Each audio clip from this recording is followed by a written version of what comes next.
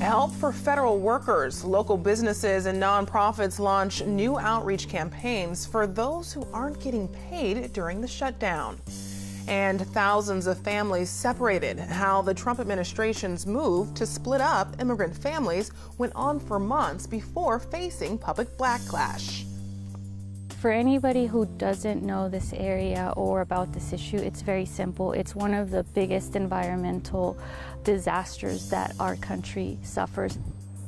It's been a problem for years, but a solution might be in reach. Environmental experts tell us about the work being done to end cross-border pollution.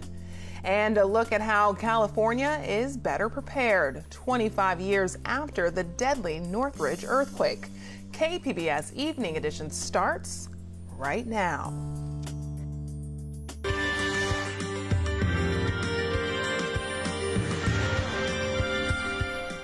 Good evening and thanks for joining us. I'm Ebony Monet. It's day 27 of the partial government shutdown, and we're seeing more outreach for local federal workers. Near the airport, San Diego Hyatt hotels serve breakfast, lunch, and dinner to those who are working without a paycheck. That includes TSA screeners, Coast Guard members, air traffic controllers, and customs workers. We wanted to come together and really show our support for all that they do. And what I will tell you is that all of the energy interacting with these individuals today has been positive. Everyone's still smiling, and it's inspiring to us to be able to reach out and support them. Meantime, a South Bay church is also stepping in to help TSA workers. KPBS reporter Matt Hoffman says the church is putting on a weekly food bank in Chula Vista.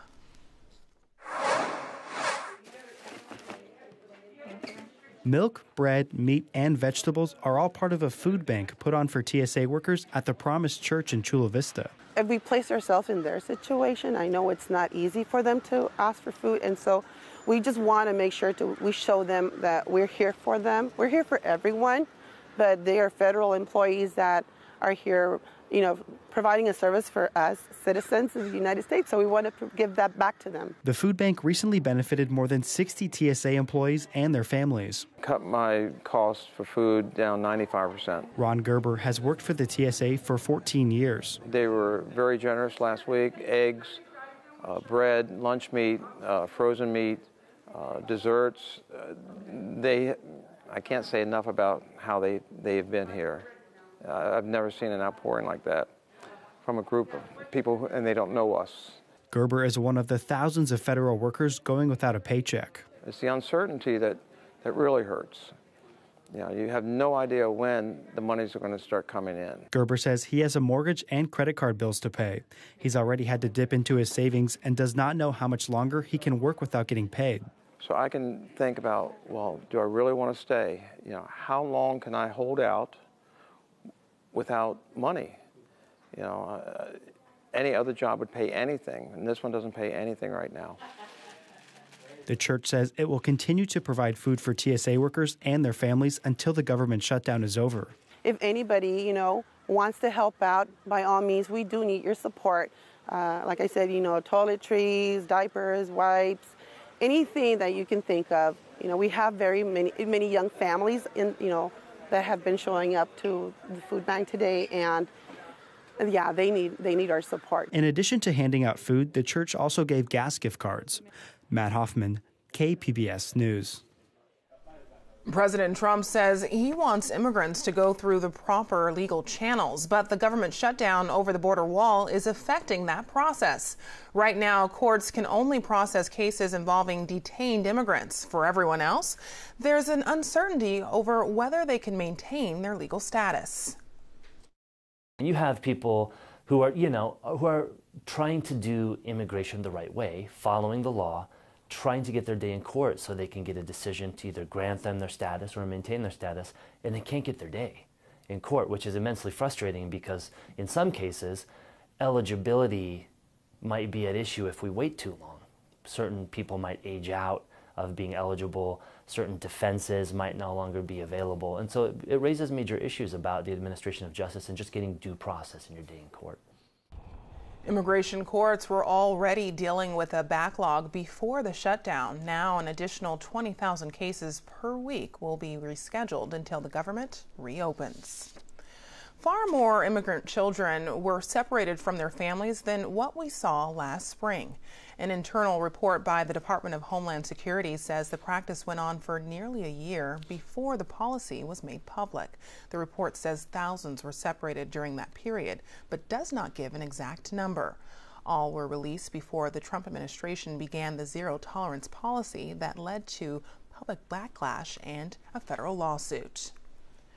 The retired head of the Navy's Pacific Fleet worries about the long-term impact of a government shutdown. He spoke with KPBS military reporter Steve Walsh and also expressed concerns for America's role in the Pacific. Scott Swift says he's lived through other government shutdowns as a naval commander. It disenfranchised all the civilians that worked with me and for me in the Pentagon. Though the Department of Defense is funded through this government shutdown, Swift is concerned about the long-term impact on other federal workers. Some workers will learn for the first time that they've been considered non-essential. Others will struggle financially, working without paychecks. We had people that had been civilians for 40 years, and suddenly we're telling them for the first time the bottom line truth in their mind that they weren't essential. What they were doing was not essential. Some will retire. Younger workers will decide government service is not for them. What we were left with was that middle group, was a group of people that felt they had been disenfranchised. They were good people. They weren't quitters. But it took them a long time to get to a point of trust. Swift was at UC San Diego to give a lecture before the Institute on Global Conflict and Cooperation. He retired last year as the commander for the U.S. Pacific Fleet. Now a fellow at MIT, Swift has toured the Pacific since leaving the Navy. The general view in the region is that the United States has retracted to a level that's counterproductive to the levels of stability that we enjoyed in the region, just a year ago. Swift is arguing that the U.S. needs a grand strategy for working in the Pacific, especially since China is reasserting itself in the region. Steve Walsh, KPBS News. San Diego has a new top federal prosecutor. Robert Brewer is now the U.S. Attorney for the Southern District of California. He's a Vietnam veteran with decades of experience as a prosecutor and a private practice lawyer. Brewer was nominated by President Trump in June and was recommended by Senators Dianne Feinstein and Kamala Harris. New York might be the next state to legalize marijuana. This week, Governor Andrew Cuomo outlined a plan to decriminalize the drug and use it as an economic engine. Most of the country has legalized marijuana for medical use, but only 10 states have done so for recreational use. And New York has to establish a regulated adult use cannabis program. We had an expert group, State Police, Department of Health, come together. They did a report. They said the benefits outweigh the risks. Now we just have to put it in place. And we have to do it in a way that creates an economic opportunity for poor communities and people who paid the price, and not for rich corporations who are going to come in to make a buck. Marijuana deliveries will be allowed across California, even in cities and towns where the industry is not allowed to operate. The new rule was announced by the State Bureau of Cannabis Control. It's opposed by some law enforcement groups. Many local governments adopted rules that limit marijuana businesses after voters decided to legalize the drug. Bail companies will ask voters to save their industry. Capitol Public Radio's Ben Adler reports on a new referendum that would stop California's plan to end the cash bail system. Last year, Governor Jerry Brown and California lawmakers passed a bill to make California the first state in the nation to eliminate cash bail altogether. The law requires courts to base pretrial release decisions on inmates' risks to the public and their flight risks. Backers muscled the measure through over fierce opposition of the bail industry, which could cease to exist. In response, the industry spent millions of dollars gathering signatures for a voter referendum. The Secretary of State's office says the measure is now set for the November 2020 ballot. Whenever a referendum qualifies, the law it targets is put on hold until the election. That buys the bale industry nearly 2 extra years under California's current system and the opportunity to ask voters to overturn the new law. At the state capitol, I'm Ben Adler. Clean water advocates have fought for years to end cross-border pollution. Now, KPBS environment reporter Eric Anderson says some people think the solution may be within reach. WildCoast's Paloma Aguirre stands just a few hundred yards north of the U.S.-Mexico border. She's in Goat Canyon. It's one of 5 places where sewage-tainted water from Mexico flows freely into the United States. It's catastrophic. For anybody who doesn't know this area or about this issue, it's very simple. It's one of the biggest environmental disasters that our country suffers every single year. And now with climate change forecasting more intense storm events, we're going to see this problem exacerbated over time. Goat Canyon is actually a success story of sorts. Aguirre is standing beside 2 large catch basins that keep sediment from swamping wetlands in a nearby state park. Whenever it rains, it's a canyon, it drains, the Los Laureles Creeks flows across the border and into this area. There's a pollution collector nearby that routes tainted water flow to the International Wastewater Sewage Treatment Plant. That facility was built to help treat cross-border flows during dry weather. Meanwhile, these catch basins keep sediment out of sensitive habitat just a few hundred yards away. One key feature is the small fence that reaches across this basin. These are the only types of trash booms in the entire Tijuana River Valley. They're highly effective, especially for for high floatables. As you can see, there's a lot of plastic bottles, there's a lot of foam. And that is because in Mexico, in the state of Baja California, and in the city of Tijuana, they don't have a formal recycling program. What happens if this barrier is not here and these plastics and the tires and the sediment reach the wetlands that are just over the hill there? I mean, we had a case where there was a construction project in Tijuana, so they just cut the hillside there. There was no plan for sediment control, and all of that excess sediment destroyed about, I think it was between 30 and 40 acres of wetland and salt marsh habitat. So it's incredibly detrimental to the system. And obviously plastic input into the ocean. Marine debris is one of the biggest challenges we will face in the next decade or two. We have studies that overwhelmingly come to consensus that we'll have more plastics in the ocean than fish by 2050. The catch basins and trash booms were put in place by state officials to protect sensitive habitat at Borderfield State Park. And Aguirre says there are lessons here for other locations in the Tijuana River Valley. Just a short distance to the east, the bridge over Dairy Mart Road separates a wide sweeping valley and more rugged river habitat. This sturdy concrete structure was built after flooding washed out the old bridge in the 1990s. This is a point where the river forest or the riparian habitat begins, so a lot of the trash and tires that are carried by the storm flows become trapped in the vegetation, and whatever is not trapped makes its way downstream into the estuary and ultimately into the ocean. On this side of the bridge, the river valley is open, but this bucolic stretch of land changes dramatically when rain drenches the region. The small trickle of a river during dry times can become a raging torrent of swirling pollution. When there's a strong storm event, this can be completely covered in water, and the river can be flowing at a rate of 1 billion gallons of water per day, most of which is completely sewage tainted and polluted. Aguirre would like to see some of the lessons from Goat Canyon applied here. She says catch basins could capture wet weather sewage flows, sediment, and trash.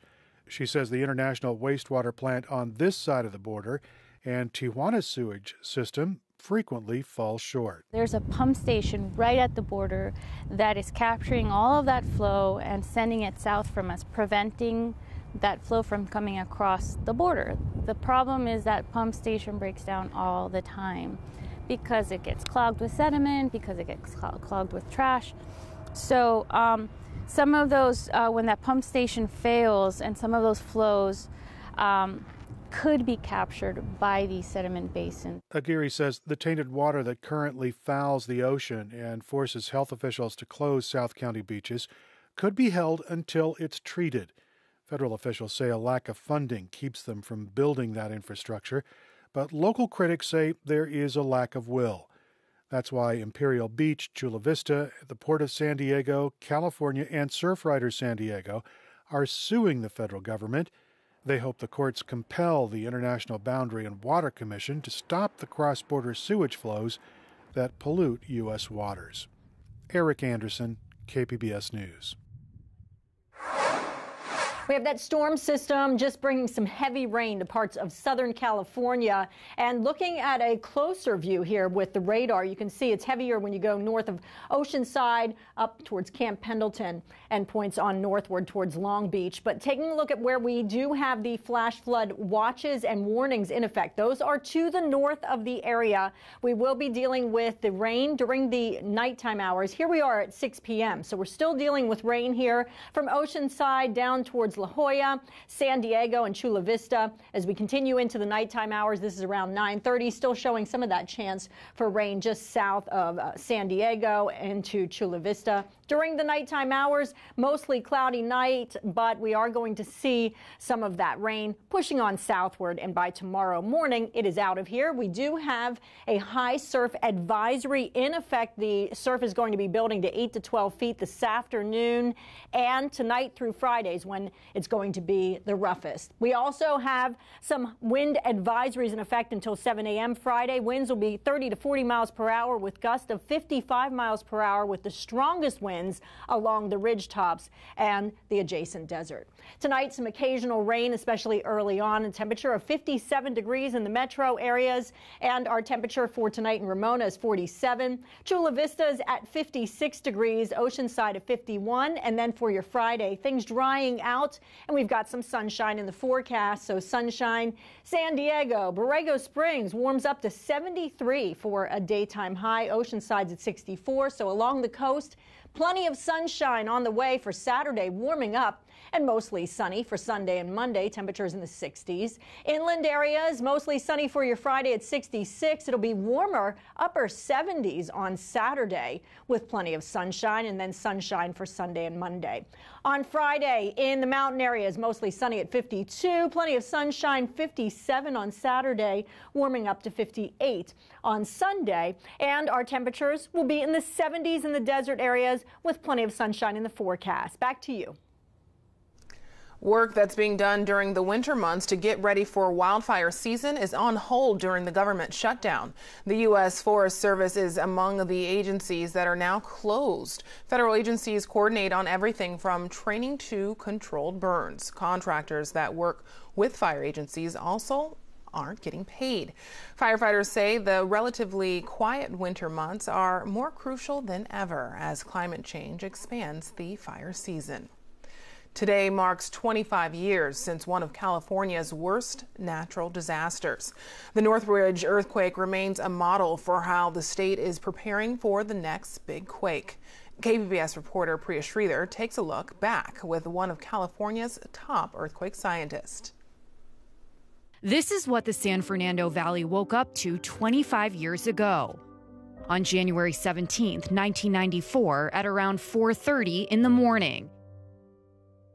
A 6.7 magnitude earthquake ripped through the region, collapsing freeways and crushing buildings and hospitals. 57 people lost their lives. 22,000 were displaced from their homes. The damage was estimated at $20 billion.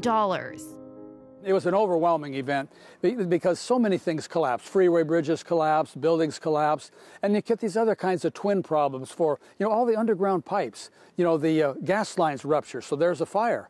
You can't put the fires out because the water pipes ruptured. So you get all these build-on, add-on effects that make things all the worse. Dr. Pat Abbott is a geologist who has studied earthquakes and their destruction.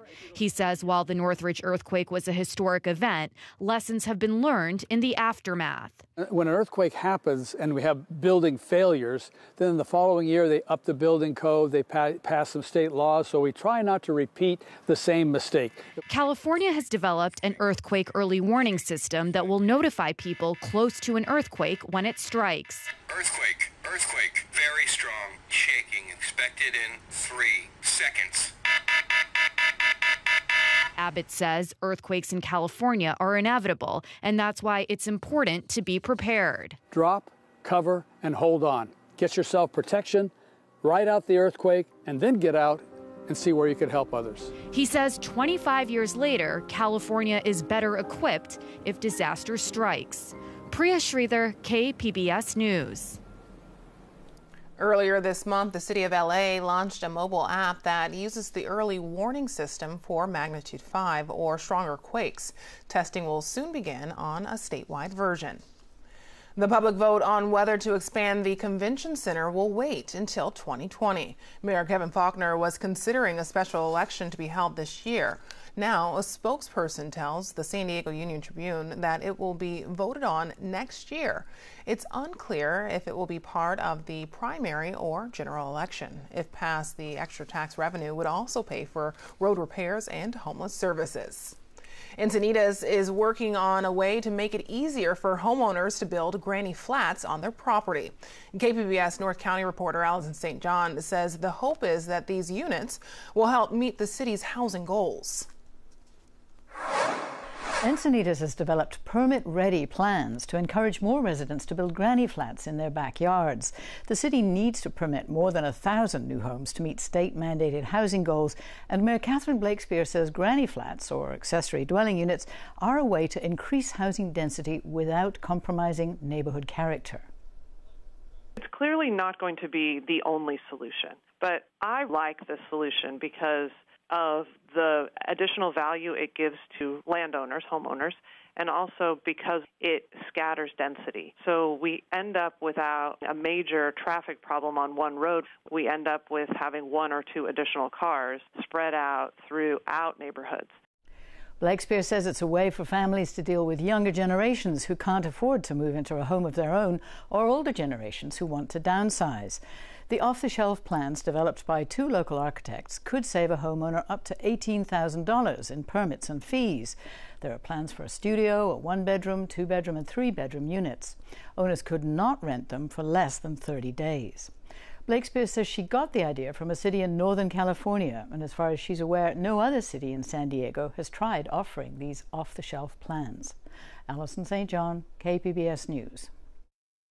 I'm Judy Woodruff. Tonight on the NewsHour, on day 27 of the shutdown, the tug-of-war between the White House and Capitol Hill heats up. Coming up at 7 after Evening Edition on KPBS. Legendary skateboarder and San Diegan Tony Hawk is taking his talents to Broadway. Hawk will be part of the creative team producing a musical based on the 2007 skateboarding novel Slam. It's expected to open next year. Tony Hawk is a character in the book. He will help produce and choreograph the skateboarding elements that will be part of the Broadway show. A Broadway revival, live chamber music, and a former last comic standing are all on stage this weekend in San Diego. Here with a preview is KPBS arts editor Nina Guerin. Comedian Elisa Schlesinger straddles the line between 2 generations, Gen X and millennials. She can joke about things like landlines and stalking your ex on Instagram. I am 35. Because of this, Elisa describes herself as an elder millennial, which is the name of her recent Netflix special and her current tour. Her comedy is a blend of storytelling and nostalgia with a dose of feminism. And if she looks familiar, it could be because Elisa was also the first female and youngest person to win the NBC reality contest Last Comic Standing. There's another powerful lady in San Diego this weekend, Dolly Gallagher-Levi from the musical Hello, Dolly. Broadway San Diego stages this revival, which starred Bette Midler on Broadway, and now features Betty Buckley as the show's star. The classic musical is about a meddling matchmaker and mistaken identities. It features elaborate costumes and beloved songs like Hello, Dolly and Put on Your Sunday Clothes. Of course, Carol Channing, who died earlier this week, played the first Dolly on Broadway back in 1964. Finally, Israel's Ariel Quartet is on an ambitious endeavor. to perform Beethoven's Complete Cycle in honor of the composer's 250th birthday next year. The quartet will perform Beethoven's Cycle Part 1, which includes some of his greatest compositions, from his early years influenced by Mozart to the later complex reflection of his life. The Ariel Quartet formed 20 years ago when the musicians were in middle school, and they've evolved into an internationally respected chamber group today. For KPBS Arts, I'm Nina Guerin. Now, here's a look at what we're working on for tomorrow in the KPBS newsroom. This weekend will include a special show in the sky. KPBS Morning Edition will have everything you need to know about the blood moon eclipse. And on this week's KPBS Roundtable, we'll talk about the bankruptcy of California's largest utility and its impact on business and public safety. You can find tonight's stories on our website, kpbs.org/evening edition. Thanks for joining us. Have a great night.